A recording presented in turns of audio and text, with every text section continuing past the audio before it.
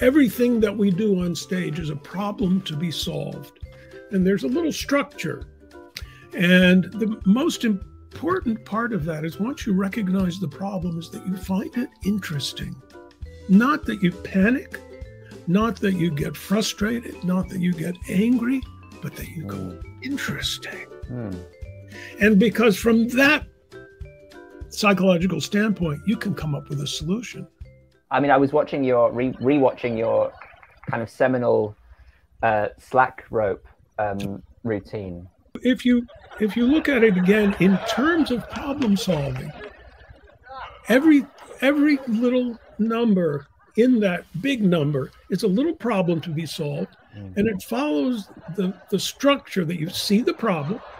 And breath, by the way, which is something I really took away from the Lecoq school, and an understanding of breath, it stops you. And then you find it interesting, and that's an exhalation. An exhalation is a relaxation, a détente. When you inhale and stop, your body is going into freeze, fight, or flight.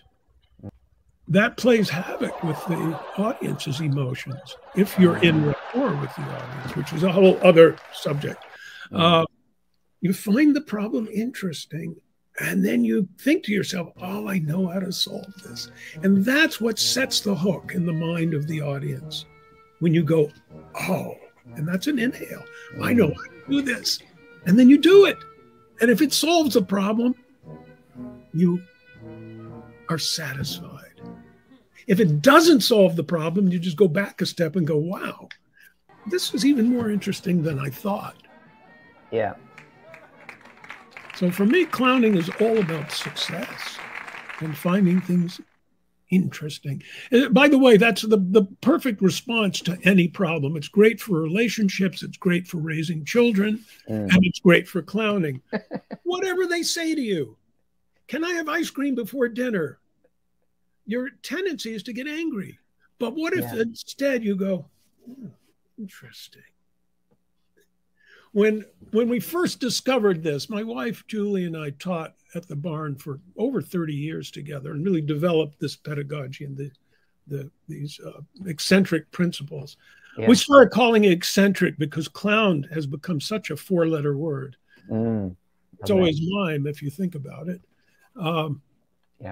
Our son, who was about 10 at the time and grew up at the workshop, he was sitting at the table after dinner one night doing origami. And I said, Zeb, should you be upstairs doing homework? And he looked at me and went, interesting.